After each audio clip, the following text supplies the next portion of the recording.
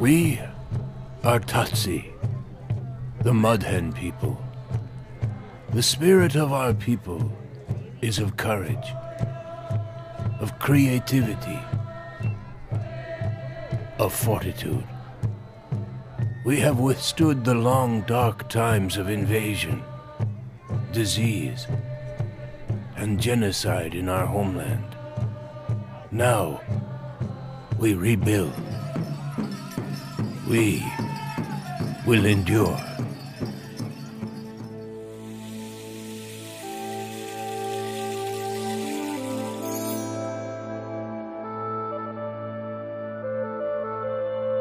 The story of my people, the Tachi Yokuts, is also the story of this once magnificent land in which we still live, known today as the San Joaquin River Valley. Back in a different time, many generations ago, the numbers of my people were vast, perhaps 70,000 or more of us. We lived in harmony and respect with other tribes throughout what is now known as California. We lived according to the rhythms of the earth and danced to the songs of her seasons.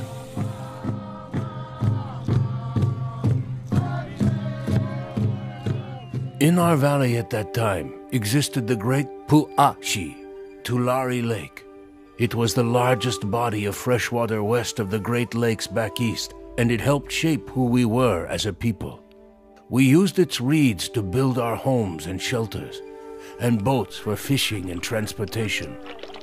The Great Lake, which was twice the size of Lake Tahoe, provided abundant food for our people and habitat for the antelope, elk, and other wildlife throughout the area. Like our people, grizzly bears, wolves, coyotes, and mountain lions lived freely in their rightful habitats from the Sierra to the east to the coastal range to the west. In that time, we lived in peace and balance as hunters and gatherers, farmers and fishermen. We created hunting and cooking tools, all works of art, from the earth and its nature.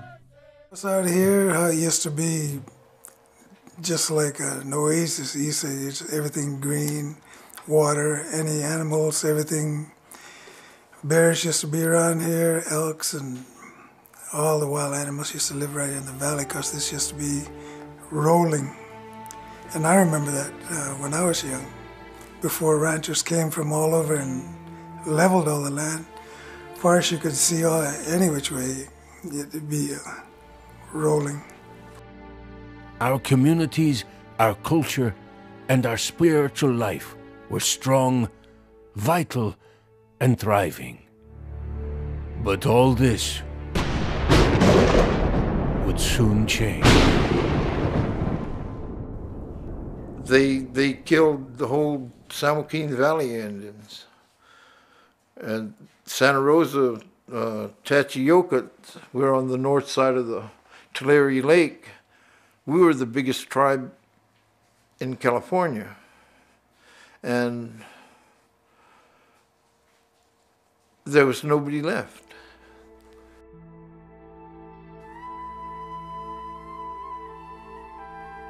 In early years, explorers from far-off lands would come to our valley and visit us in peace, exchanging goods and stories, and then they would return to where they had come from. But our valley was too beautiful and abundant for them to stay away for long. And soon, many outsiders came and wanted our valley for themselves. The Spanish came first, and they built a chain of missions along the length of California. They viewed our people as savages and heathens. They wanted to save us with their religion and enlighten us with their civilized ways.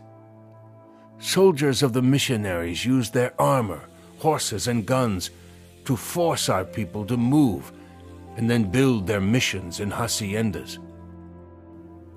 In the very, very beginning, when we heard about the new people coming to our country, they were welcome to a certain extent. They were welcomed by our people. We figured, well, they're going to turn into Indians anyway. the natural course of things.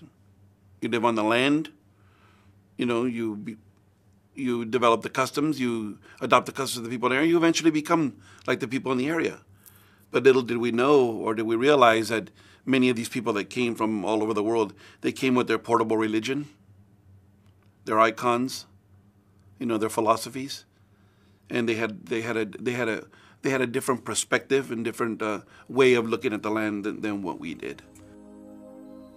They outlawed and destroyed our tribal political and social institutions, centerpieces of our culture that were shaped over centuries.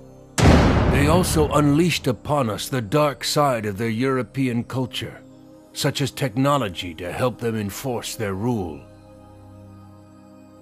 Then, invisible plagues and sicknesses from their far-off lands began to attack us.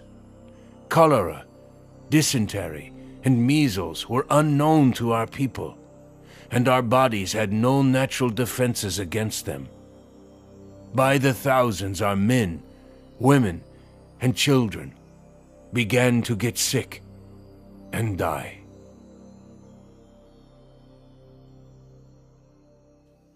For centuries, many of our tribes migrated with the seasons to take advantage of the bounty provided by the mountains in the spring and summer, and the more temperate valley in the fall and winter.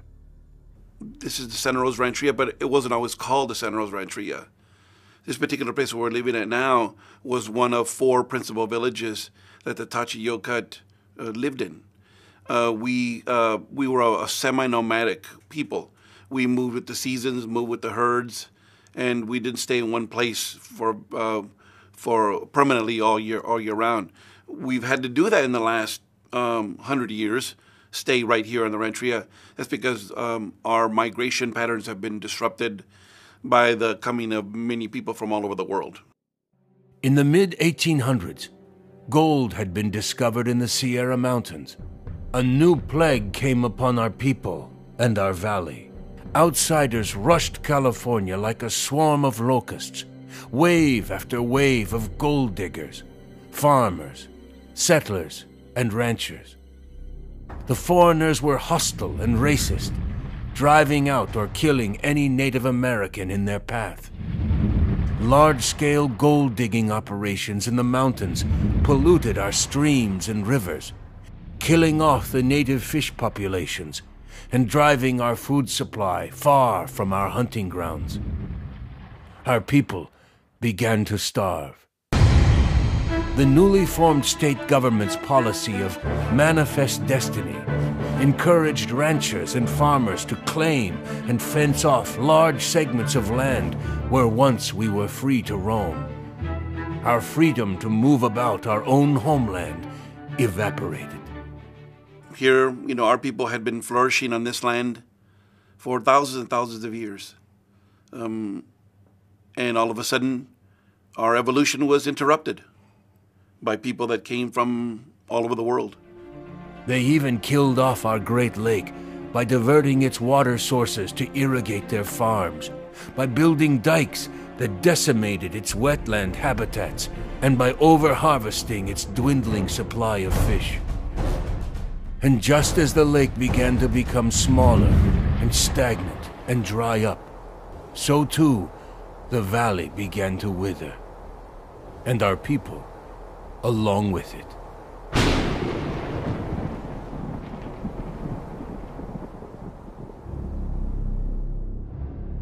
A war of extermination will continue to be waged between the two races until the Indian race becomes extinct. The newly formed California government was overly hostile to all Native American tribes.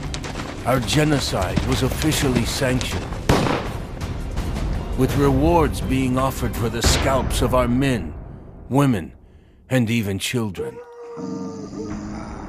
They used to use dogs, them Rottweilers. If you're 12, 13 years old, they'd tell the young boys to run through the sagebrush, go, and they'd turn the dogs loose on them, and that's how they had their fun, using Indians as targets for their dogs. So.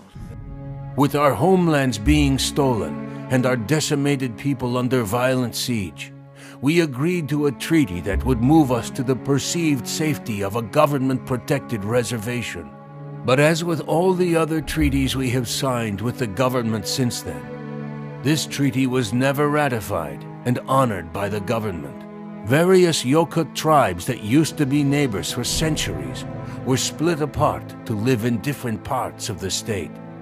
The men, women, and children of our tribe were forcibly marched on foot from our village in the San Joaquin Valley to far away in Coalinga. It was hardest on our elderly. Many of our members starved along the way. We're talking about walking from here to Coalinga. You're looking at 50 to 60 miles. So it would be a long trek. Those of us that survived sought to begin a new life in Coalinga. But as we settled in, the invisible hands of the government uprooted us again. Oil had been discovered on our new reservation, and greedy private interests made sure that it was not going to benefit our tribe. Once more, we were forcibly marched on foot across the land, off to an even more desolate, unfertile spot 40 miles away in the Central Valley. A no-man's land no white rancher or settler wanted or would claim.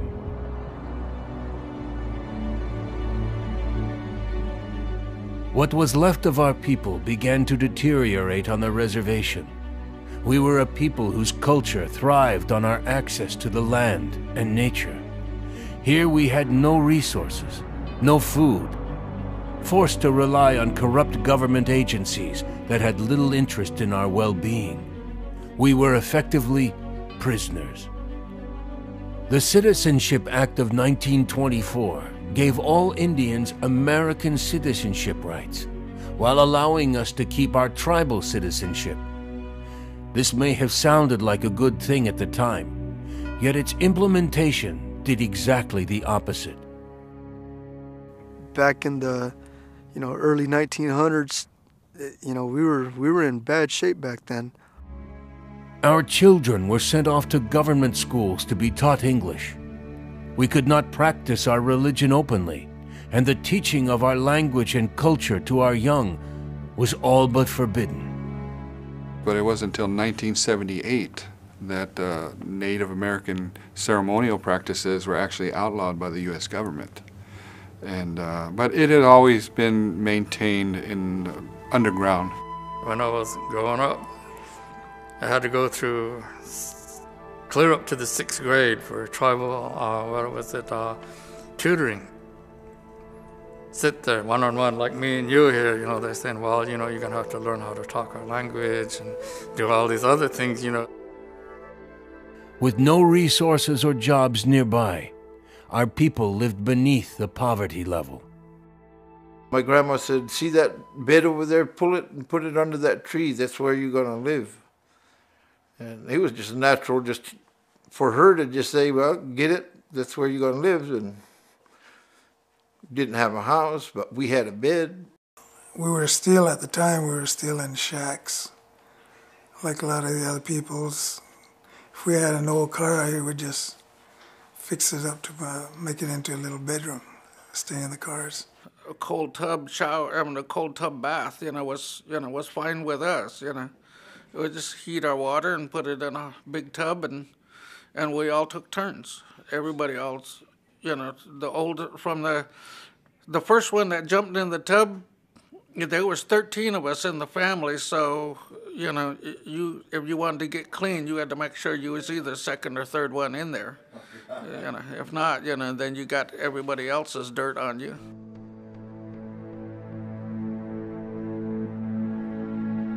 Finally, in 1934, after living in a bureaucratic limbo for decades, the Santa Rosa Rancheria was officially established. It was 40 acres of dry, desolate farmland that no one else wanted. But we at least now had a land we could call our home. By now, there were only 40 Tachi Yokuts left. Our tribe consisted of several close families, and the village of Wee U became not simply a reservation, but our small, simple rancheria. We lived in tule huts, tin houses, old cars, and chicken coops. We took on American-sounding names so that we could acquire work in the area. What's your name? I said, Kea. I said, oh, no. I said, no, that's not your name. Your name is Clarence Atwell Jr. I said, no. I said, I'm Kea. Who gave you that name? What? Clarence. That come with my, I guess my employers who were working for my dad, I guess, or something, and then they were there, then they had to give names to everybody. Everybody else had tribal. By the 1980s, our population on the Santa Rosa Rancheria had grown to about 200 members. Despite extreme unemployment and the social ills that accompany it, we did our best at maintaining our cultural identity. By word of mouth, father to son, mother to daughter, we passed on our heritage to our new generations. We networked with other tribes and sought to practice and protect the traditions, songs, skills, stories, and institutions that make us Tachi Yokuts. A long time ago when I was a kid, we was taught by the elders how to sing our songs and how to do our dances. We need to keep the stories alive, the dancing, the singing. We've been able to stay rooted and stay grounded by going to powwows. Her family's really into sweat lodge and prayer, so we go up there and sweat with her family, and and those are the things that I have to make sure that my children know. They got to keep that part of the culture. If they could keep that and practice it and live it, then I know that we as parents, my wife and I, that we did a good job, because I'm sure they're going to pass it down to their children and my grandchildren.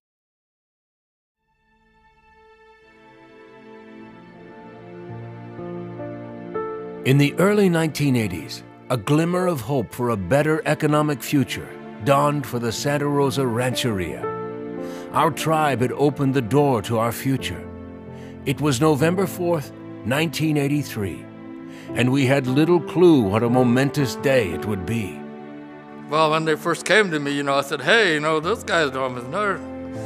That's the old ladies' game. Nobody's going to play bingo, all this stuff, I said, oh, no. No, it'll be high stakes. And what you talking high stakes? $50, $100? Oh, no.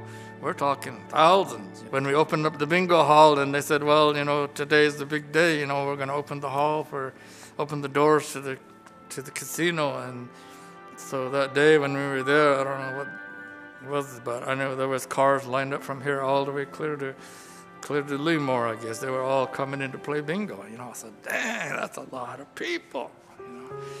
Just a few years later, the Indian Gaming Regulatory Act was passed by Congress.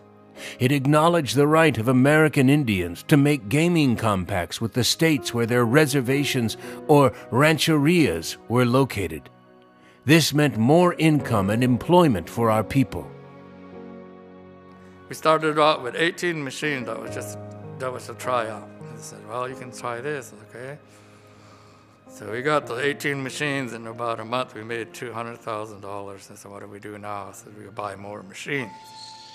As the casino grew into a major attraction in the area, it created much-needed jobs for the rancheria and provided the tribe with enough income that we could once again begin providing our community with basic necessities. We could begin providing early education for our children and provide appropriate care for our elders, including a nutritious food program delivered door to door. We could build decent housing for our people and provide healing, counseling, and educational services for those that needed it.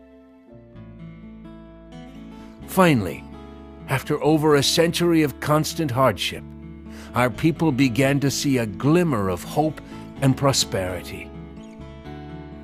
Growing up and seeing all the hard times, and then seeing the progression from when the casino was built, you kind of it keeps you grounded because you know what you've witnessed as you were growing up, and then your parents and your grandparents kind of, tell you stories from back when they were growing up out here. It keeps you grounded. It gives you a sense of being humble. Our tribal leaders, Clarence being one of them. I mean, I remember when I was small and listening to him talk, and he always used to talk about we're going to be self-sufficient, and we're going to, this place is going to take us in many different directions. We're going to have our own housing. We're going to have our own government. We're going to have our own this. We're going to have, this is going to, pretty much provide for our future. And everything that he said was going to happen, happened. We worked with several management companies through the early years that assisted us in the growth and development of our enterprise. But in 1994, the tribe took over complete operation of the facility, and the Palace Indian Gaming Center was born.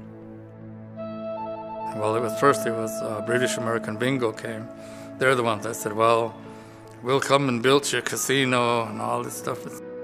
Chief, I said, we've always had to ask somebody to do things. When are we ever going to say, this is what we're going to do?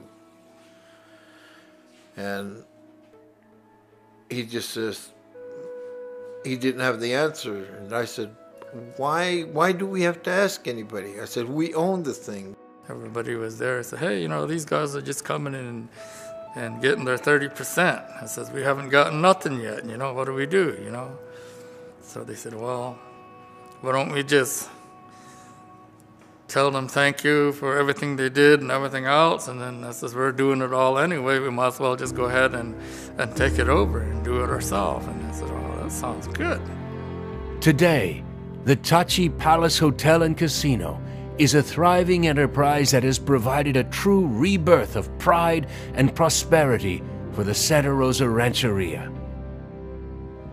Gosh, there's numerous what the tribe has done, and also the casino has done for the community at large. I mean, it's helped a lot of people strive and get better along the way as a group. The average education level of our young is now high school and college level, up from an 8th grade level a mere 20 years ago. We're called the Tachi Yokuts Early Education due to the fact that we're tribally owned and not considered Head Start because everybody's over income and Head Start is low income. We use a lot of the curriculum that some of the schools use. We've used high reach learning. When we started out, we did our own, like from the crib and stuff, they had their curriculum that we had to follow. A lot of it is basically for the 3-year-olds a lot of it is hands-on, playing, socializing, getting to share and stuff like that. 4-year-olds is more preparing, getting them ready to go into kindergarten, more of the ABCs, numbers, colors, and so forth, tracing, writing their names, and so forth.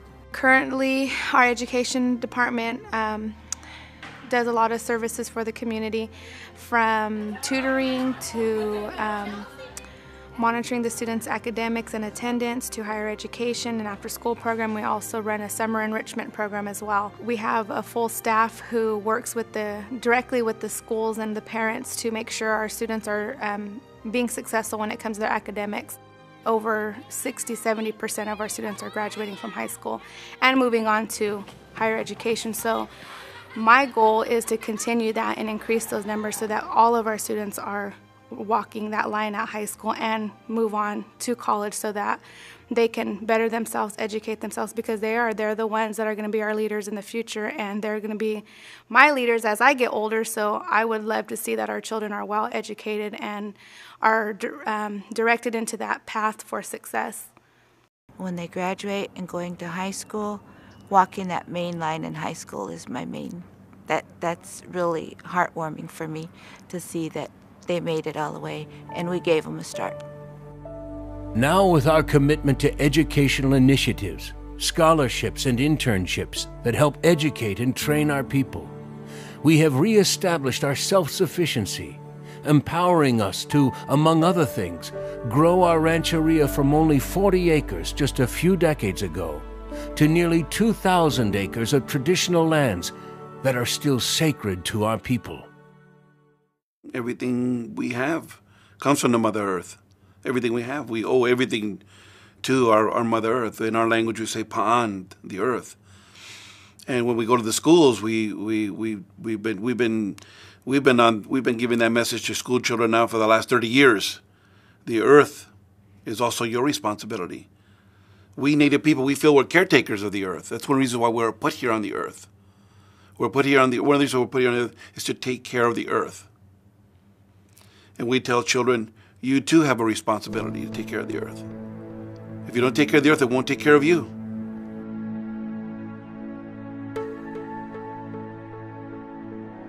We strive to be a responsible member of our broader community and give back to our neighbors.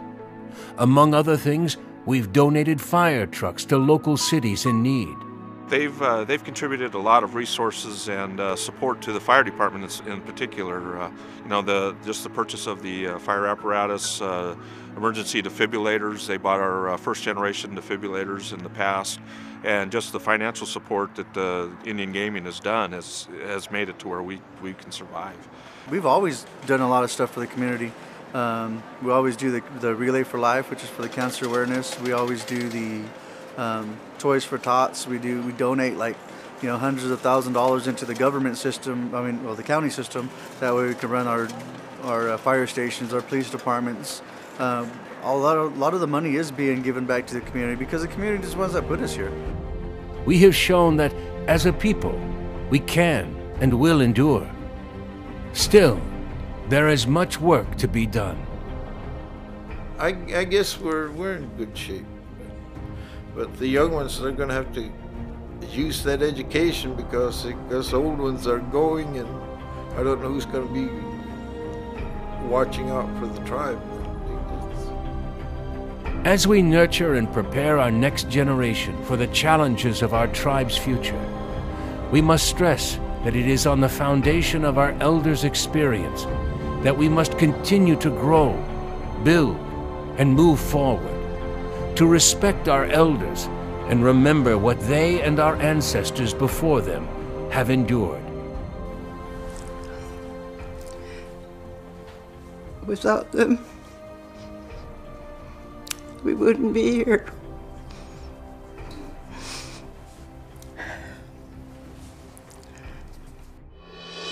Each day, we as a people grow stronger. We get closer to our goal of creating a community that once more lives in balance in this magnificent valley in which we live. To all my relations,